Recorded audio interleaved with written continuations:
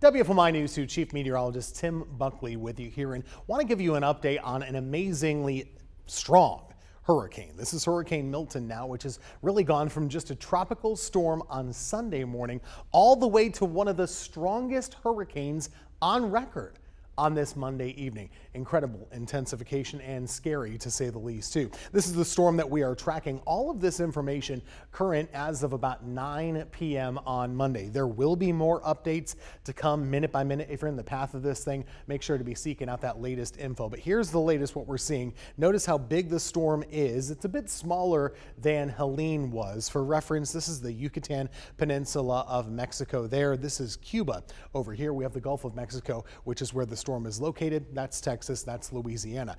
As of the 8 o'clock advisory, the wind speed is 180 miles per hour.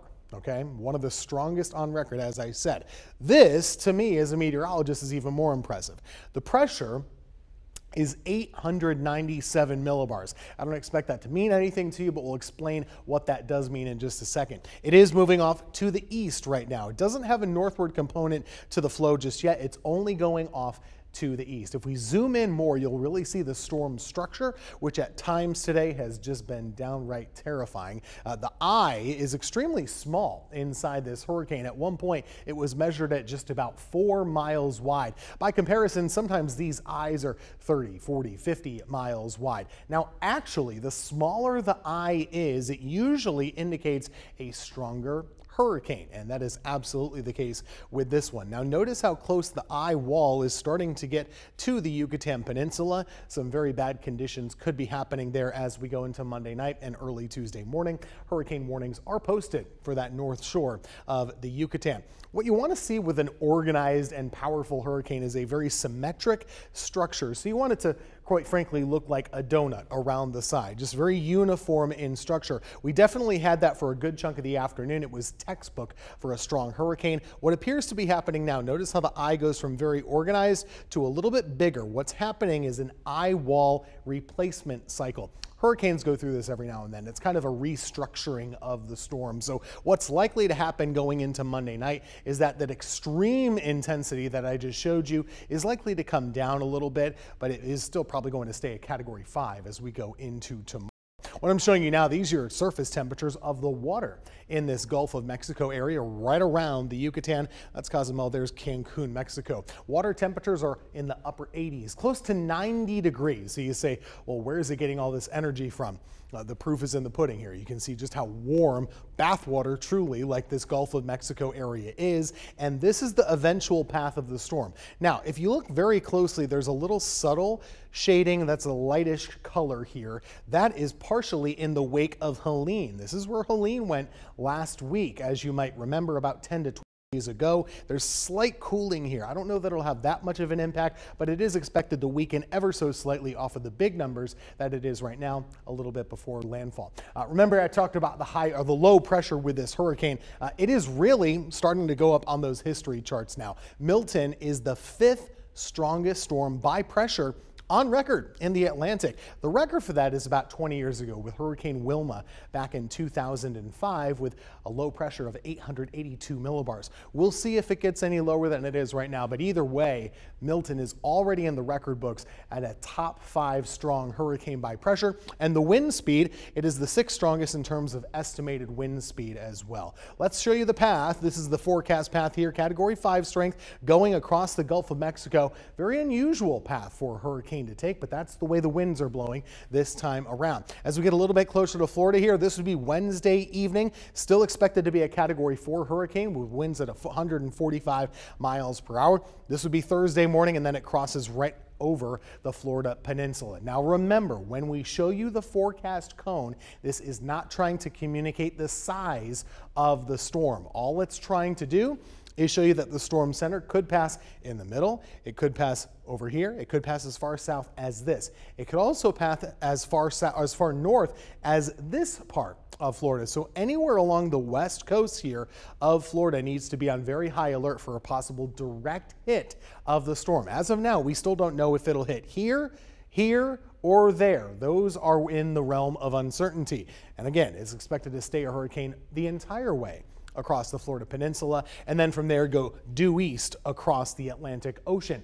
I know that's a little unusual. It will stay south here in the Carolinas. We are not expecting it to have major impacts or any impacts on us here in the Piedmont of North Carolina. And you say, well, why is that? I might not have seen a storm take a path quite like that before. You're not wrong. It's unusual. I was only able to find a couple in the record books that have taken a path like this. But here's how we can explain it using the weather pattern we have right now.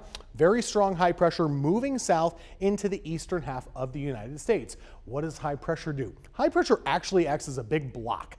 So you can think about it in a couple of ways. To use a football analogy, this is a big offensive lineman just sitting parked over the eastern half of the United States right now. Milton is trying to come north. Hurricanes cannot move high pressure out of the way. It's quite the opposite. High pressure just sits there and these things just bounce right off. So Milton is going to come north a little bit, as they often do. Then once it gets about level with the Tampa area or central Florida, it's going to start to feel the influence of that high pressure and this jet stream. Once it gets to that latitude, the winds are pushing the storm off away to the east. And believe it or not, hurricanes, they're very steerable. You can move them along just like a giant boat in the ocean. If you have the right steering currents, they will follow the flow. And that's what's going to happen with this very strong hurricane. Let's show you our futurecast model. This goes out a couple of days now and it gets us to the landfall point in Florida. This is your timestamp. Don't lose sight of that as we watch this together. So going into the day on Tuesday here, this takes us to about early Wednesday morning. This is 9 a.m. Wednesday. Notice Florida. This is the storm center. Still looks like a very powerful hurricane. They will start to feel some effects of wind and rain early on Wednesday. Then Wednesday night is the main event. This will be about 11 o'clock here.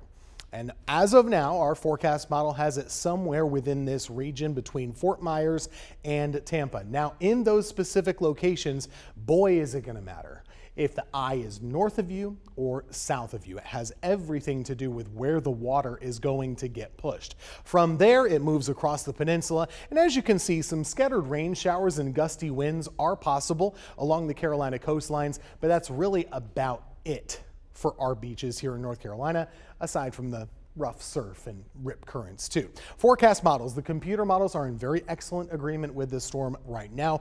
All of them are clustered in between Fort Myers and Cedar Key, Daytona Beach and Melbourne. Those areas seem to be the bullseye. But again, it's going to matter if the eye is here versus here. It matters a lot if you're in Tampa or Fort Myers to the pushing of the water. Hurricane warnings are in effect across most of central Florida, from Tampa to Fort Myers, Orlando included, all the way up to close to the Gainesville area, let's say. Hurricane watches on the east coast, the Atlantic coast as well. This is the scary part.